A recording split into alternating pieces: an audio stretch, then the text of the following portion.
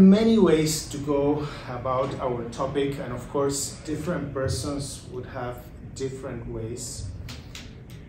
I'll have mine, it goes without saying, and I will begin by saying that I wasn't prepared for a crowd in which there are approximately 2 law students, or maybe just 2. And that makes it more challenging and more interesting. We have a lawyer as well, who is also a student of the law. It's more challenging, it's more interesting, it's more difficult. I will do my best. I was planning to say at some point, but I will say it right now, that if, like, is it Katie or Kathy? Katie, right? Katie. If, like Katie, you are here because I think you said, I want to understand better life or my life, like Natalie, not Natalie. Yes, Natalie said more or less too. Then I will try not to disappoint you. But to do that, I will have to stress that the relevance of natural law is also for an engineer or a nurse, as she knows for sure, and for an ethicist or a high school student. That would be his daughter. But generally, as the word law in natural law indicates, one would think otherwise. The irony of it is that you won't get any natural law at the law school, that's for sure. So there are 2 relevances of natural law. One for the Katies of the world, and one for the Johns of the world. I'll spare you because you're in John's world, but you have Katie's concerns. I will talk now of 3 types of normativity or guidance, and all 3 are relevant for the Katies of the world and for the Johns of the world. All 3. But as you will see, in very different ways. What is normativity? When I say types of normativity, normativity is an unusual word. What is meant by it is guidance, instruction of some sort, command, ordering of some sort. That's what it's meant in this context by normativity. So we will always have in the center of our picture what I will call an agent, and that agent will be guided in different ways by different types of normativity. These types we will call, in the first place, natural laws. In the second place, confusingly enough, natural law. And in the third place, law. So it gets even more confusing. But just to start disentangling, the third one is what people go to study to law school. The third one. That's the one that in principle won't interest a future PA like Katie, but up to a point, because she may get in trouble with the number 3 type of guidance, or she may want to be law abiding. So even if she doesn't study law, she will have an interest in the third type of normativity. The second type of normativity is the one everyone will have an interest in, whether they disrespect the laws or not, whether they study the laws or not. They will be interested in something that is not the law, but it's called natural law. Funnily enough, it isn't what we go to study in law school. And rightly so, as we will see. You shouldn't be completely disappointed about the absence you noticed, only partially. Let us start with the third one, the least important one for our purposes and the closer to home for you and for most people in this table. Natural laws. Natural laws are the guidance, the instruction, the normativity inherent in the universe that result in an inexorable way from the guidance that the creator of the said universe, whoever it is, has imparted to it. It is sometimes compared to an invisible hand, but not Adam Smith. So an invisible hand that moves the spring to the summer to the fall to the winter, an invisible hand that has it, as Dr. Bouffill said in the introduction, that the sun shines now in Argentina and supposedly there is snow in Ann Arbor. And if there isn't, there will be a scientist, because these are the people who deal with the first type of normativity, that will tell you it is because there is climate change, maybe. So this is why we are in Ann Arbor and we think, what, is it May now? But still is not something moral, the second realm, the second domain, as we shall see, but something natural, where natural and moral are contrasted, the way, for example, Immanuel Kant did. So natural laws were called that, I would say, only from the 19th century onwards.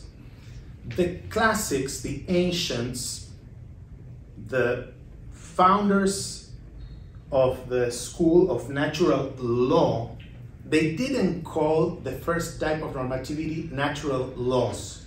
This is why there wasn't confusion back in the day of Plato and Aristotle in the pre-Christian era, when the first serious discussions on the second type of normativity, natural law, started. They called the natural laws of the 19th and 20th century philosophers eternal law. This invisible hand, this inexorable, unwritten guidance by the creator of the universe that was called by Plato and Aristotle God, by which, not whom, by which they didn't mean someone, and certainly they didn't mean Jesus, who had not been born, or Muhammad, who had not been born. It was the first engine, the first cause, as you know, if you're familiar with the works of the Greek philosophers. So classic examples of eternal law or of natural laws are, other than the ones I gave already, the tides and the operation of the moon in the sea, the chemical laws such as electrolysis, where if you place copper sulfate in the cathode, I think it is in the cathode, then if you turn on the electricity, it will move through the water to the anode, or the other way around. I forget now. I was 17 years old when I played with that pool and did the thing happen. It's always like magic, these natural laws. They are like magic. Whoa, it's going. Or gravity, it falls inexorably. Or in the movie Doctor Strange, the Marvel movie, there is the idea that Mr. Wong, one of the characters in this movie, is the master of the natural law of time, and is the guardian that will prevent, in this fiction, science fiction, people traveling in time. Notice that they call him the guardian of the natural law of time, and we're still in the first type of normativity in the fiction, in the same way that in reality we can talk accurately about the natural law of gravity. But when we say so, we don't mean natural law, the second type of normativity, but one of several natural laws. Entropy, gravity, electrolysis, the tides, the migration of the wildebeest from Tanzania to Kenya every year, At the same time, 2 million wildebeest, 200,000 zebra, 100,000 eland. They cross the Mara River. As the scientists go, they study. This is natural laws. The migration is the natural law of migration, completely unrelated with natural law. Why then the confusion? Why call them natural laws? Well, the scientists, especially from the 19th century and in the 20th century even more, they were not worried about morality, about the second type of guidance. They were very skeptical that there would be relevant truths in that domain. They thought the only thing that is really true is what can be tested in a lab, in a pool or in some kind of lab, and this is nature, my friends, they said. What we have here is nature, and what we have out there, when we want to understand why a person would kill his brother, that's morality. We can't understand that. So we will study natural laws, they said, and they got rid of the expression eternal law, which was eternally the one used to refer to this until the 19th century. Let's move now to natural law, which is more our interest. I said already that this notion is a pre-Christian one, is certainly not a religious notion. It emerged in the discussions of, well, first in the discernment of a rationality in the universe, a logos, and then the application of it in the discussions reported by Plato in between Socrates and his adversaries, as you know, the sophists, which are pretty well summarized in the position of one of them, Protagoras, who was the famous author of the Man the Measure motto. Man is the measure of all things, was the great challenge to Socrates when Socrates was trying to develop his ethical principles. They would reply, there is no such thing. The only thing there is me and my will, and what I say, doxa, my opinion. If there is something that is true, is that. It's an opinion. It's what I think. I think that killing your brother is wrong, but it isn't wrong, really. And Socrates, in responding to the sophistic challenge, he developed the notion that there is such thing as an objectivity in moral claims, like it is wrong to kill your brother. The objectivity of ethics, you could say. Aristotle, in his Nicomachean Ethics and in further work, developed this and constructed a virtue theory around the notion that some courses of action are good, some are bad. Some are always bad. And then in the Christian era, most famously St. Augustine and St. Thomas Aquinas took the torch and illuminated it with the Christian revelation. But one can always excise the revealed aspect of the discussions in the Christian authors and still understand what they're saying when they argue, for example, that killing your brother is objectively wrong, independently of any fifth commandment or teaching by Jesus Christ. Because the point they will be making, those Christian authors, is the same the pre-Christians were making. Namely, that you alone, in community, alone in the sense that without the help of God, you alone in community will be able to discern if what you're about to do is right or wrong. That is your life, Katie. Your life will be in your hands in an exorable way, not as in natural laws, which are inexorable, as Thanos says in another famous Marvel, I think maybe Endgame. He says, I am the inexorable. well, there will be nothing inexorable in your life, which means, in the first place, that sadly, you may kill your sister. It is a possibility. It's not like gravity, where you will fall. I'll tell you, Katie, remember, it's wrong, and you may still do it, and so me too. But the flip of the coin is that, unlike the stone that falls, if you decide to respect your sister, although they offered you $10 million if you kill her, then you will have become good, and the stone, by falling, will not have become good. That's like life. That's like ethics. Morality is the realm of freedom, exorability. I'm pretty sure the word doesn't exist, but it's a good contrast with inexorable. The exorable, natural law, and inherent reasonableness in conduct, in action.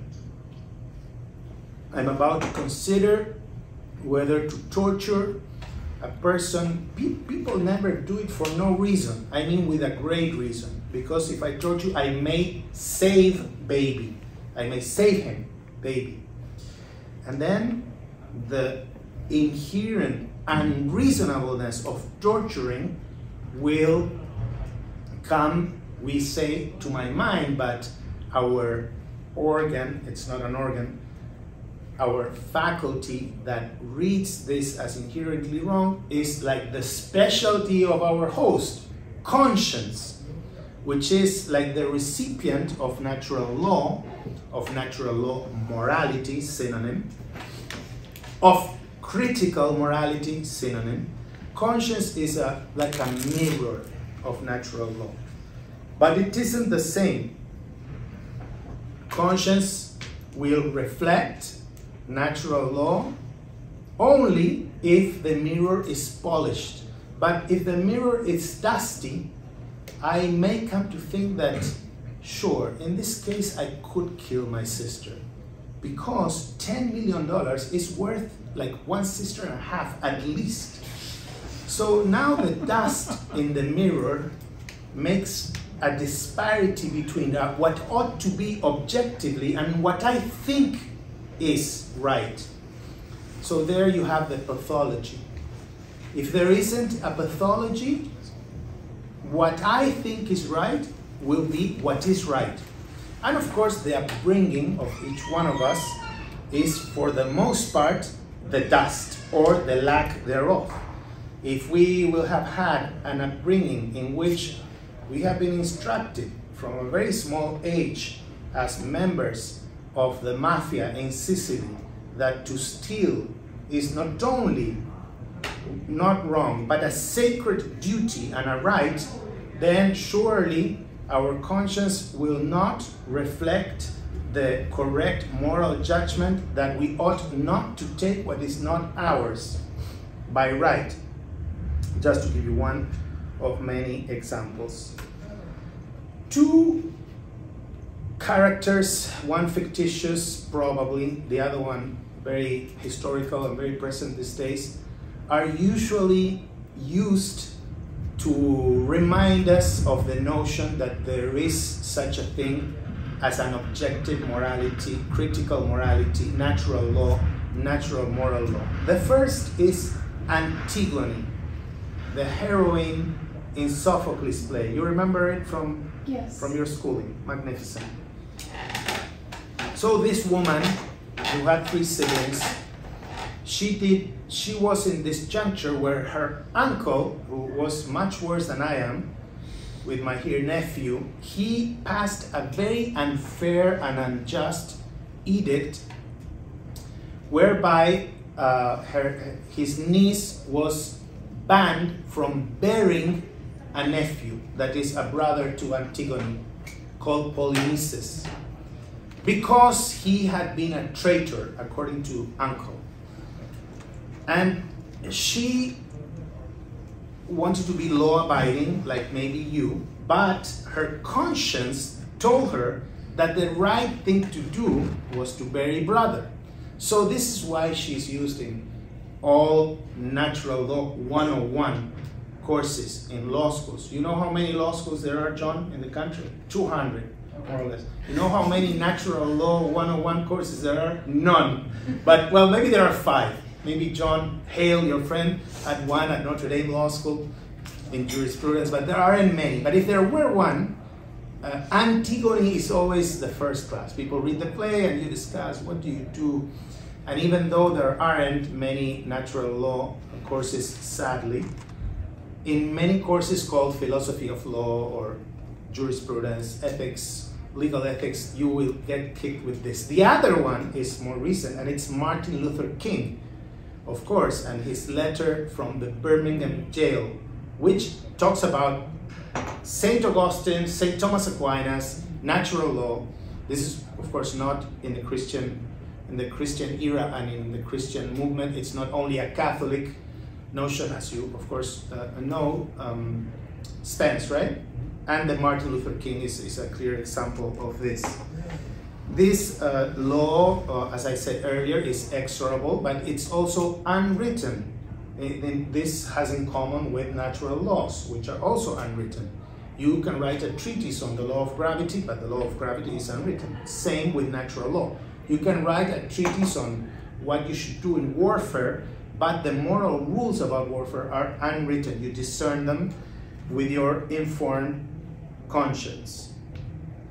2 metaphors that are used often to understand how we get acquainted with what is right and what is wrong are, it is written in our hearts what we ought to do, natural law. I always tell my students, don't do a surgery on someone to check if it is actually written on their heart. It isn't. It's only a metaphor that is used to stress that this is deeply ingrained in you. So even if they taught you from small that if you want to be a good pirate, your Somali father, who is a pirate, taught you that to be a good pirate, you need to shoot to kill and all that, because it is deeply ingrained in you by our Creator that you ought not to do this. It may be, and many times it will be, that someday in adulthood, it will dawn on you that what you're doing is wrong. It's a possibility because, and it has happened so many times, because it is written on your heart. The other analogy or metaphor I really love, and that is the analogy of the whisper. So we all leave this room and someone forgot their iPhone on the table, like that one over there. And you pick it and you run, and everyone has left. So you can't actually give it to someone, and then you read on a wall a sign with the protocol for lost and found things, and they tell you you need to either walk or drive quite a bit to go and leave the thing. You think this is ridiculous, and by the way, I need a new one, and this one is not so bad, and I was looking at the owner, and I think he's well off, so I'm keeping it. But when you're about to keep it, you hear the whisper. I think this is not yours. The whisper, the whisper. So again, my students said, can I hear your whisper when you're about to cheat in an exam? You won't hear. It's a metaphor. It's a metaphor just to suggest that you need to be really tuned to hear that it's wrong to cheat in a situation in which cheating will benefit you immensely. You need to be tuned very well. You need to have been lucky and had the right upbringing. You need to have a good disposition to be in symphony with the universe and with what is right, even if perhaps in the short term it will not benefit you because now you will need to walk, maybe now it is cold, and blah, blah, blah. Finally, when it comes to natural law, let me try to explain that natural law, this is another analogy, is like an airstrip, a runway for airplanes, say in Kenya, where I go once a year to teach law and to see the wildebeest migrate. So imagine that this is the runway, this table, like, and airplanes come in the middle of the night. They are in Masai Mara or in the Serengeti or in your favorite South African Park, Malamala, Kruger, and the pilot has 12 guys in the aircraft. That's classic when you go on safari, and you know the passengers are looking like this. It is dark, but they can see that there are elephants there because there is moonshine, and they can see there are antelopes there, and they are like a bit terrified. Where are we going to land here? You may think this has nothing to do with it, but you shall see soon. Then they see the runway, the airstrip with the lights on the sides. And what does the pilot think when he sees the runway? Does he think, oh, I'm constrained to land there? Is that what we think when our conscience, reflecting natural law, tells us you shouldn't take that? Is that what we think? I'm constrained. Damn this whisper. No, he thinks, this is great. I won't land on top of the elephants or on top of the antelopes, and I will deliver my passengers safely. I will deliver my life to a good harbor. Am I bound to? No.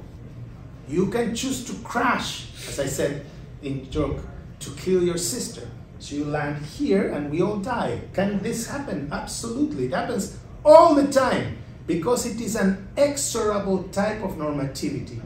You either want to embrace it or you don't. That is what is to be free, and natural law applies to our freedom. It begs to our freedom, but it doesn't exact our commitment or our response. In recent years, and before I move to part 3 and the last one, in recent years, as indicated in the introduction, there has been a revival of the study of this second type of normativity. Sadly, that revival has come with some internal controversy, which is classic when a group of people start working together in something good. They split, they subdivide, classic. So one of the subdividers did a PhD thesis at the University of Notre Dame in 1987, and while he was studying this revival of the study of natural law, he decided to label the revival the new natural law theory. But he did it only to try to assert that this new natural law theory is incompatible with that of Plato, Aristotle, St. Augustine, and Thomas Aquinas. Indeed, he argues that it is a complete betrayal and treason to the idea of logos, the idea of nature. And I think this is not true. I won't go into it. I may talk about it in the Q&A if you would like me to, but for now I only wanted to mention that as we speak, sadly enough, as if this were politics, there are like 2 natural law boats and they are not in very good terms.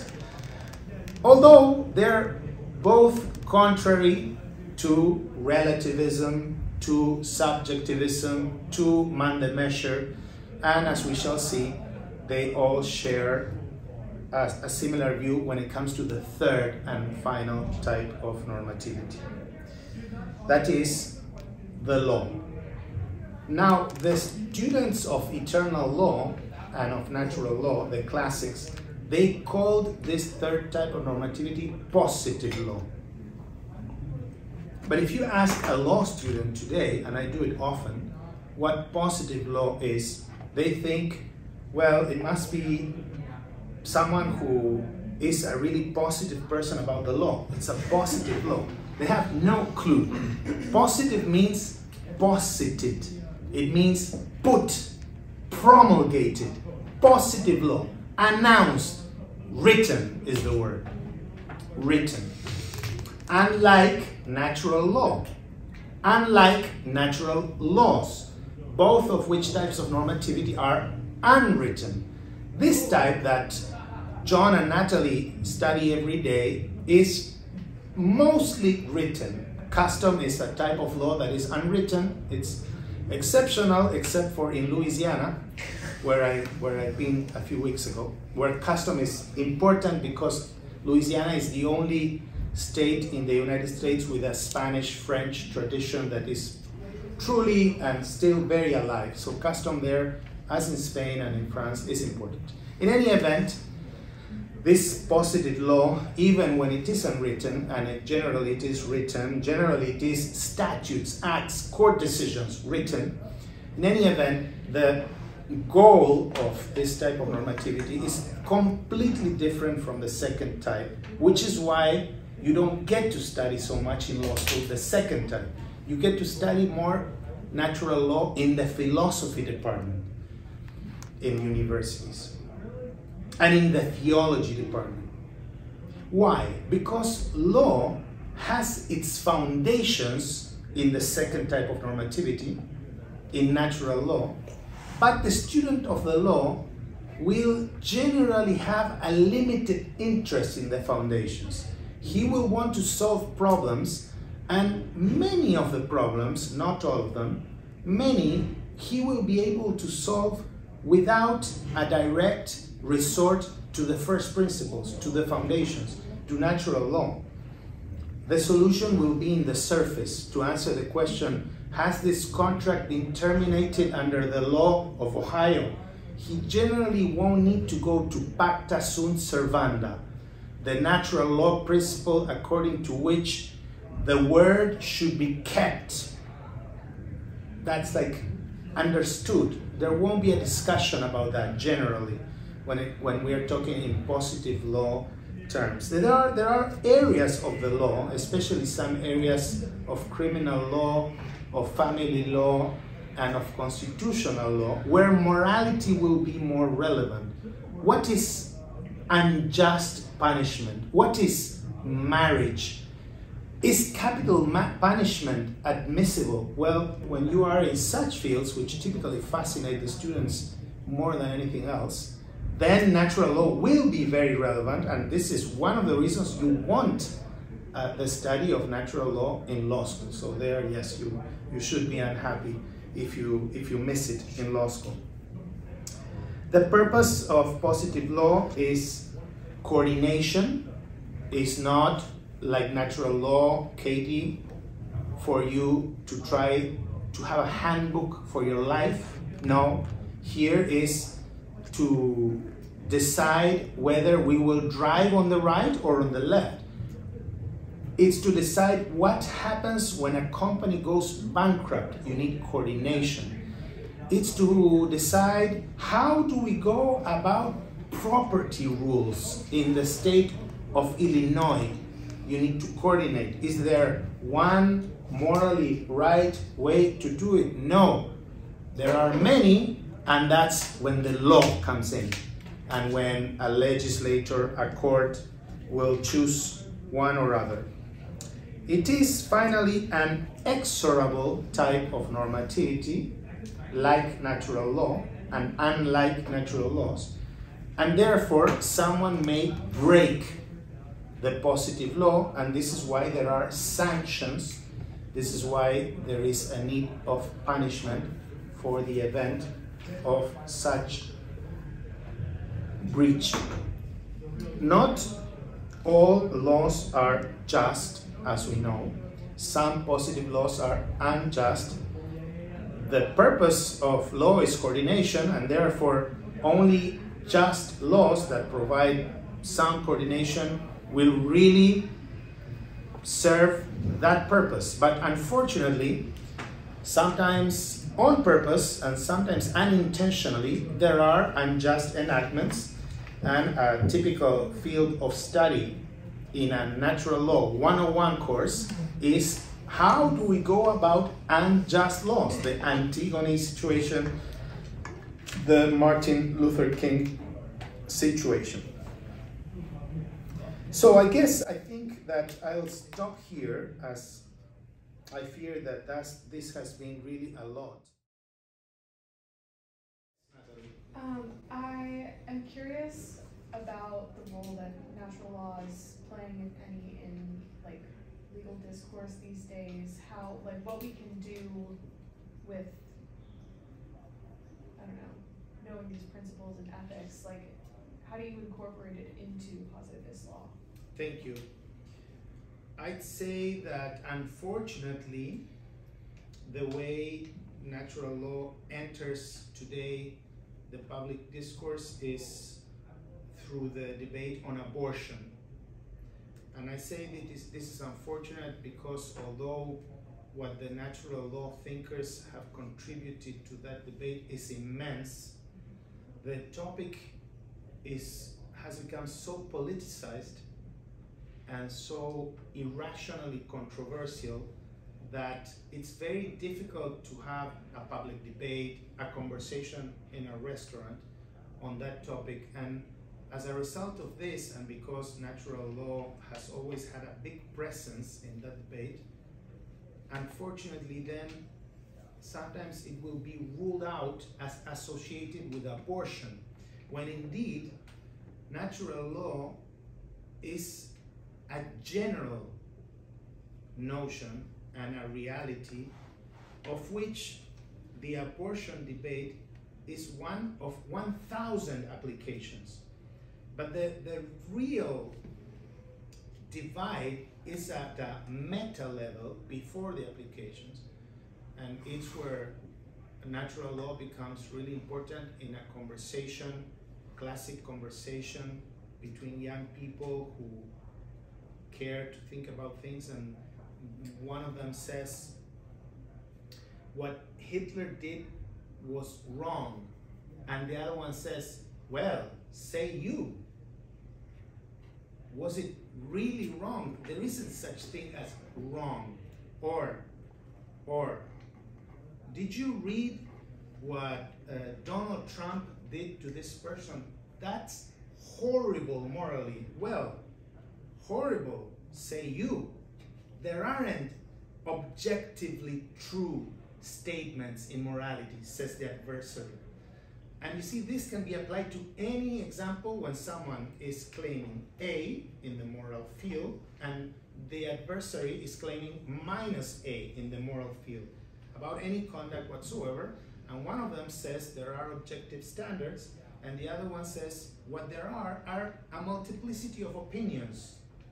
Doxa, as the Sophists would say, man the measure. So that's the great debate, really, because if you think of it, philosophy drifted in the direction of relativism, subjectivism, emotionalism, economic analysis of life, Marxism, and all of the above deny that there is something like natural law. So that's the great debate. And unfortunately, we circumscribe it to some more polemical, politicized, moral applications.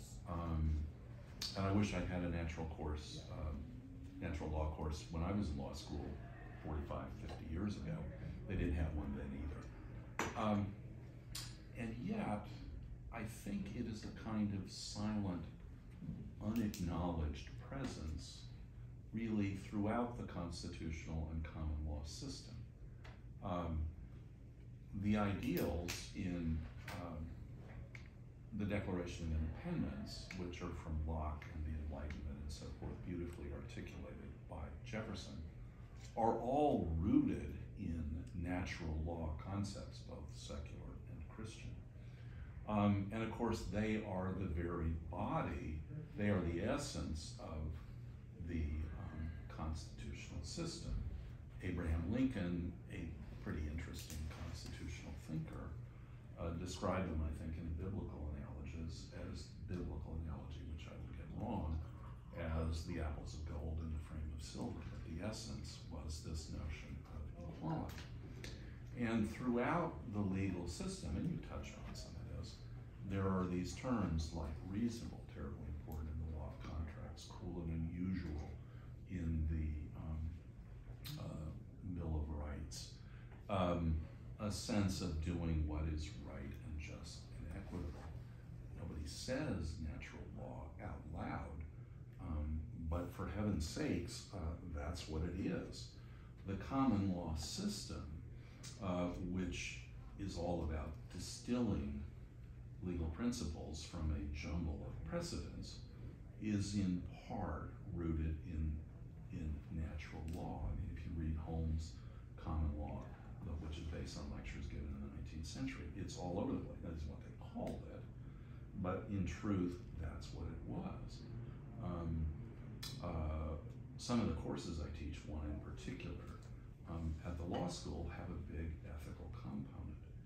And it's interesting, in talking to the students, I used the very phrase you did, of listening to the whisper in your mind, this fundamental sense of right and wrong, of the importance of having and heeding an ethical compass when you're in a quandary, of knowing to seek advice. So I don't disagree with the thing you said, anything that you said, and I don't know that it's alive and well, and it's certainly not acknowledged, but it's there. Thank you, I agree. It's there, and especially in some areas of the law. And it's important. It is important, especially in some less technical areas of the law. It is important, it is there, and at the same time, it could perhaps not be there potentially, and hasn't been there in the past, and isn't there in other jurisdictions, because unlike natural law, a human legislator may get it wrong, as I said, intentionally or unintentionally. And it may well happen, and it has happened, that an entire constitutional regime will be, for example, racist or otherwise unjust. And when such scenarios present, it's like a reminder that although it is generally there and we're invited to find it under the clothes of the positive law, sometimes the positive law will destroy it and kill it, and that brings you to that very challenging situation of an unjust law. Does this make sense to you? Yeah, I mean, this is Lincoln, a man of his own time, saying, if slavery is not wrong, nothing is wrong. That the central idea of the constitutional system, imperfectly realized even in is Illinois of those days, which had very harsh racial laws, but that fundamentally it was the equality of mankind, imperfectly achieved, but very much a goal. I mean, this is I think at the core of our constitutional system. And others may disagree, and I'm close to the door. But, I think if people disagree, both of us should run, because I agree with you. Is there any other question before we go on? Natural law voiced as like the discoverable, as long as the mirror is clear, deep within us, as the whisper in the heart, as a whisper in the ear, or as written in our hearts. What is the relationship between a higher power and natural law? And I'm wondering, I've heard from people who have said, well, I don't believe in any higher power, but I think we can derive objective morality because there are just, as a species, humans have decided that certain behaviors are best befitting, such as not killing our offspring, not killing our family members. We've decided that these are collectively wrong behaviors for the benefit and propagation of our species. That we don't need any kind of higher power to derive objective morality. Does there have to, for there to be natural law principles, do you have to have a higher power in mind? How do you kind of connect those two ideas? And I'm not even sure my sense of them are connected, so I'm just thinking a little bit out loud here. Thank you. If there are objective moral principles, if there are, and we know there are, it is because there is a higher power. Okay. Which means that if you want to understand the why some things are wrong, or this particular one is wrong, then you will end up tracing this type of normativity to a creator of such normativity, of natural law. But for our Katie or Natalie situation, where we want a handbook for our life, and we want to discern what we ought to do to be a good son, a good daughter, a good person, we don't need to go there at all, which is why I toy with the idea when I try to teach this to my students, that natural law is the religion of those who don't have a religion, the religion of the atheist. You can be an atheist, a complete atheist, and still discern that it is wrong to throw a baby from the window of a 4th floor. You don't need to go back to think it is God who instructed us about the wrongness of such conduct. You just know it like this. Yeah. Well, and it's not that different from Jefferson and some of his contemporaries who were deists. Jefferson, who wrote this curious expurgated version of the gospel, which stripped out all the references to the Almighty, and who believed that there was a creator, and it was very much consistent with then novel ideas of Newtonian mechanics. Somebody had to put this thing, or some power somewhere put this all into motion.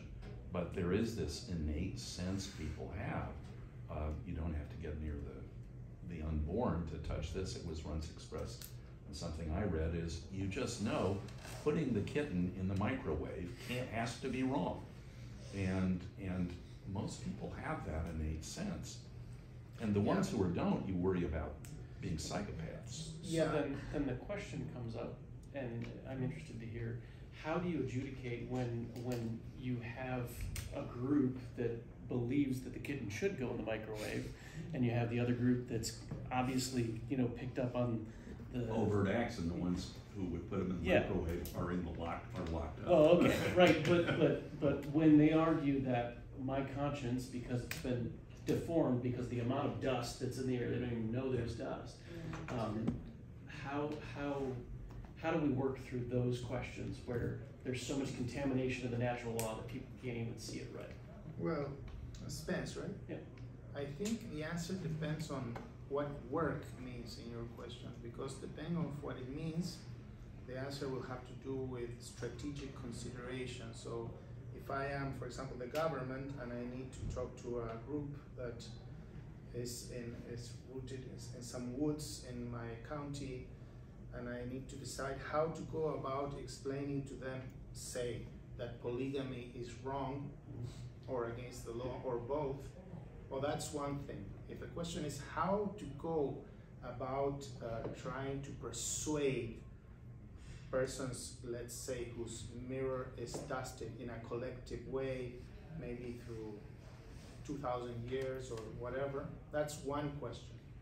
And I think that is the least interesting question. It's a practical one, but the more difficult, interesting question is, who are you to say that the cannibals are wrong? That's the difficult question. But I have no other answer than what I've said so far to that one. I'm not saying it will be easy, but I'm saying it is possible to argue that even if, just to give you an example that, the example is not accurate, but I hope it will be still enlightening. Even if all the world decided to crucify Jesus Christ, that doesn't necessarily mean that it was right. So it will be something like that, the starting point. We need to consider that even if there are thousands or millions who think that the atomic bomb is the thing you do, whatever, that torture is, or like, I don't know, some ancient cultures that are bustling from the point of view of what is right, what is wrong, taking the heart of a person and sacrificing it, which was like the everyday thing in Mexico City in the 1500s. There are so many examples like this, and we always go to the same question, which is, am I allowed to say anything in moral matters which will not be taken as judging persons but only as making assertions that certain conduct is contrary to what is right? And my answer is yes, you may do that without judging the persons, but only, and the prevailing answer is you can't, because you will be judgmental, you will be, who are you? Are you God? You know, does this make sense to you? Mm-hmm.